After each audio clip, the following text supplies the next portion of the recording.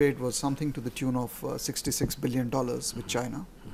And up to, if I'm not wrong, up to June 2012, the cumulative value of Chinese contracts in India stood at about $58 billion. So you see that there is a new dimension and a new reality that is taking shape. And that reality is that the Asian continent is beginning to look at itself and to deal with each other and to harness the comparative advantages of all the countries. So I think to the extent that we can move in this path, it will be good for all the countries. High Commissioner, we'll continue talking about China. Let's take a break and we'll be right back.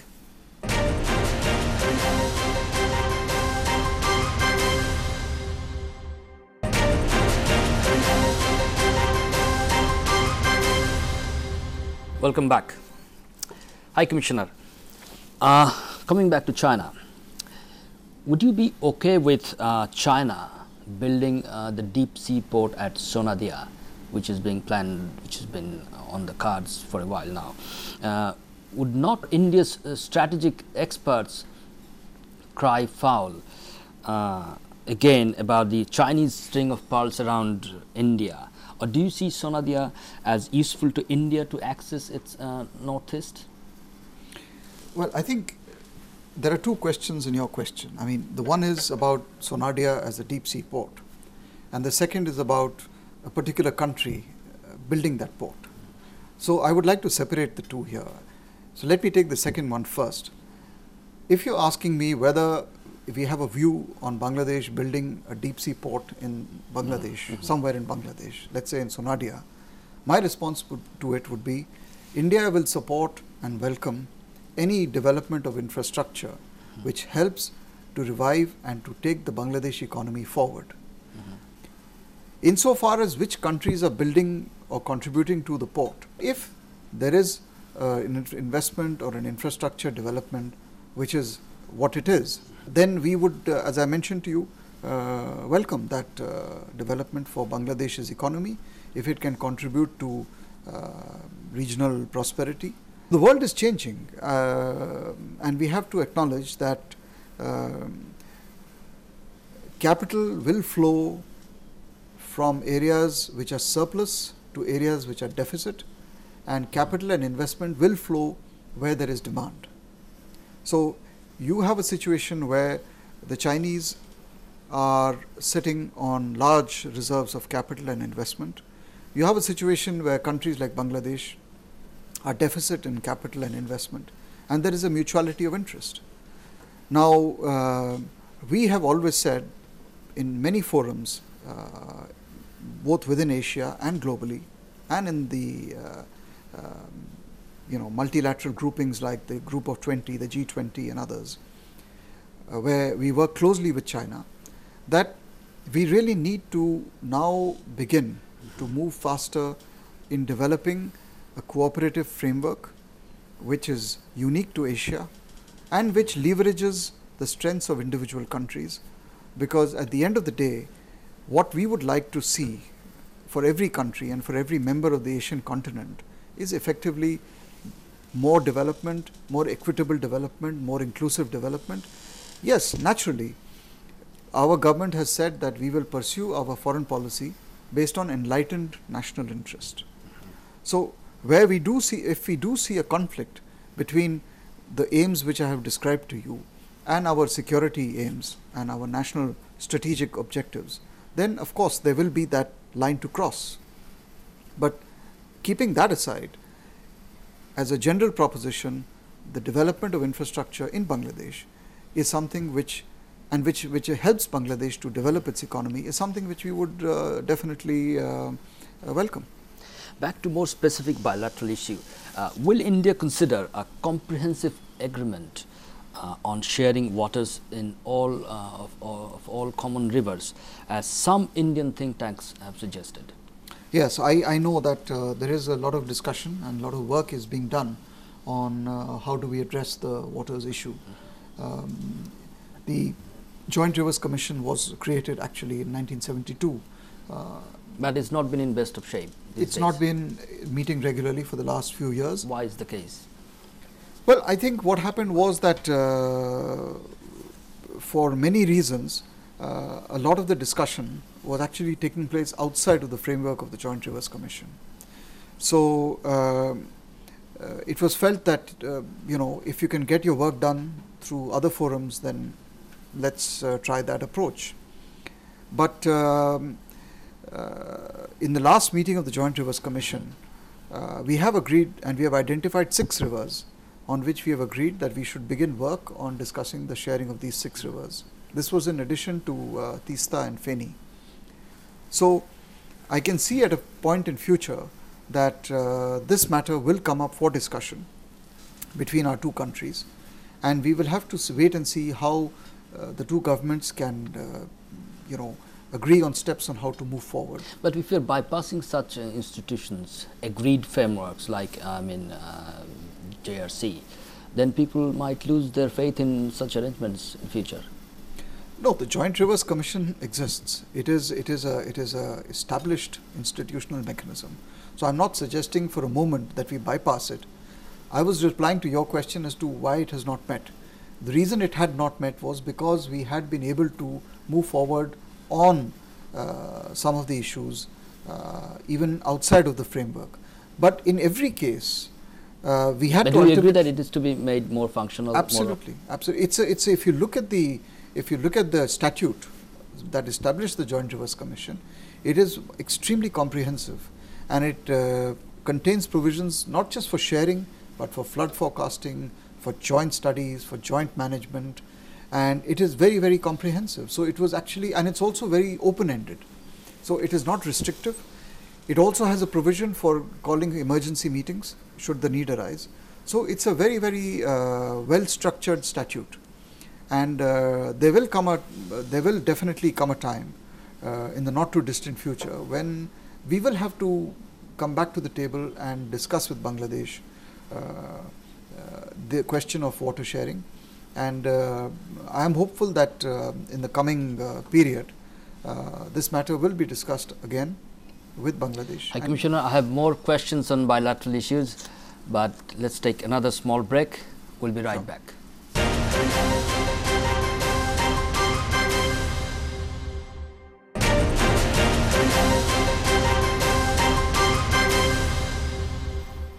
Welcome back. High Commissioner, one more bilateral, a major bilateral issue, land boundary agreement. How do you assure us? Simply that we are committed to its implementation, we are committed to its ratification. You know that the current bill for amending the constitution is pending in the Rajya Sabha, which is the upper house, and the government is committed to building a consensus so that it can pass in Parliament. And this commitment has been reiterated by our new government, by our new Prime Minister, to the Honourable Speaker. So we stand committed to it. And we will try and take all steps necessary to see how we can move forward on this very important issue. Assam or the West Bengal governments will not be a problem this time. I would just like to say that we are developing the consensus. There is a new kind of political configuration in the country after the election. The new government is committed to it. The new government doesn't need anyone's support. It has the adequate numbers. The fact of the matter is that they have an absolute majority, and in the Lok Sabha, and but perhaps not in the Rajya Sabha. But what is important is that they have given an assurance to your government on the very first day of taking over, to be precise on the 26th of May, that they are committed to implementation, and of course prior to that the ratification. I'll come back to the border again, killings and stuff like that, but now tell me about the visas. People keep complaining about the Indian visa procedure. Getting an Indian visa is quite difficult. Why? Yeah, I'm very sorry to hear that we have not been able to meet the expectations of the people. I would like to assure you that this is something which we attach the greatest importance to. how we can help and improve our visa services. After all, this middle classes, they are not going to settle in India. They are going to go and spend money. They're tourists or health tourists. They're spending money in India. They're contributing to Indian economy.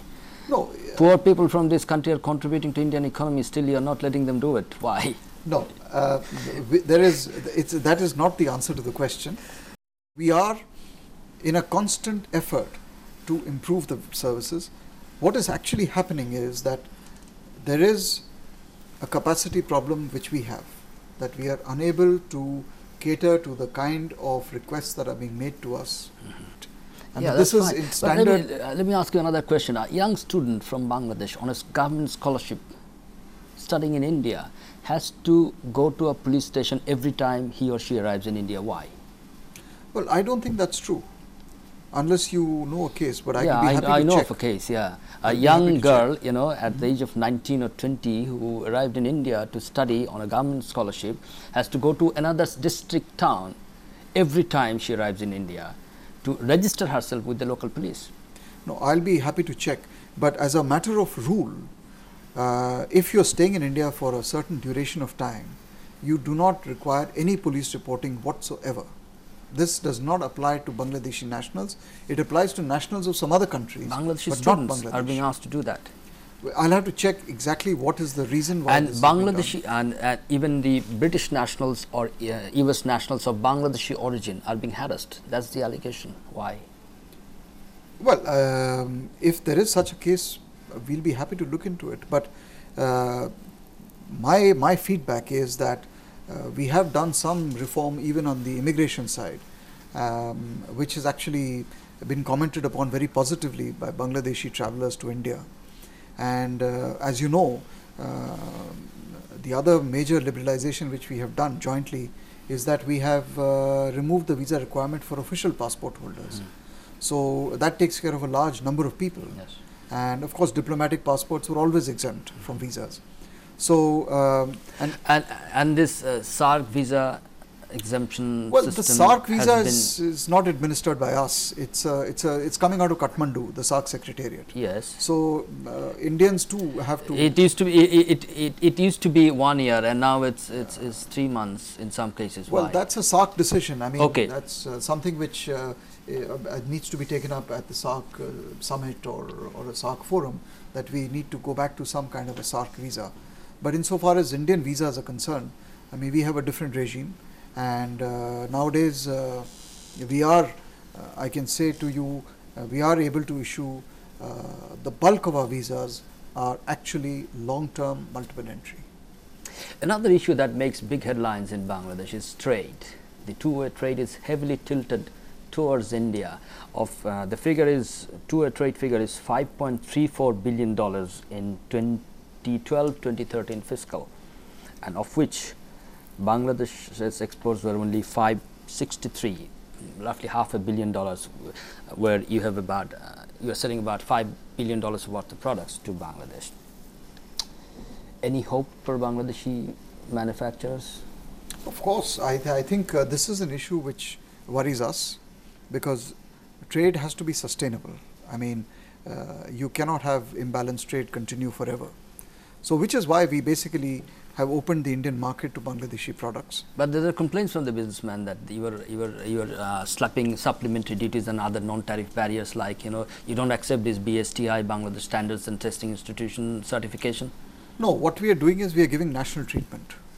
So, if a Bangladeshi product or an exporter is getting a certain treatment in India, he is getting the same treatment that is being given to an Indian manufacturer. Now, if the request is that I want treatment that is better than what we are giving to Indian manufacturers, that's a separate issue.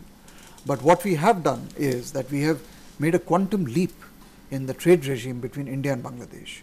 But how, does it make sense? You're saying that it's duty free, and then you are slapping supplementary duties on Bangladeshi products. Not all Bangladeshi products. As I said, there are certain levies or cess which are imposed, but these are imposed both on the manufacturer of that item in India as well as the manufacturer in Bangladesh. So there is, to that extent, a regime which is on equal footing.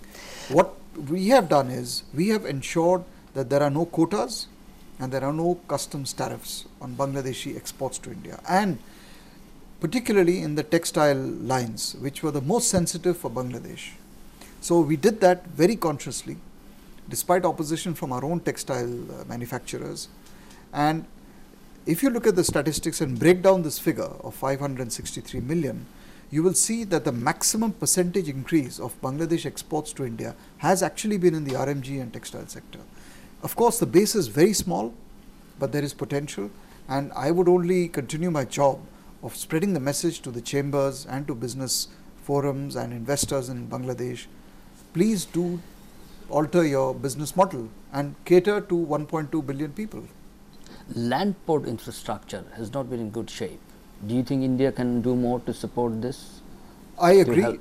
If you're talking of barriers to trade, I would agree with you that land port infrastructure definitely is one barrier. And here I would blame both governments. And I'm happy to say that this government, our new government, is going to put a lot of emphasis on land port infrastructure. The problem has been that this infrastructure dates back to the 40s and the 50s and the 60s. And that is because we have not been able to cater to the demands of the petty businessman, the man on the border, who's actually grown up in his life not doing multi-billion-dollar business, but just doing day-to-day. And we are now embarked on a fairly ambitious program to improve our border infrastructure. And we are developing, Khora Agartala has been inaugurated last year. Petrapol, Benapol should come up very soon. It accounts for 80% of our trade. And we have identified a few other land ports which we will develop into integrated checkposts.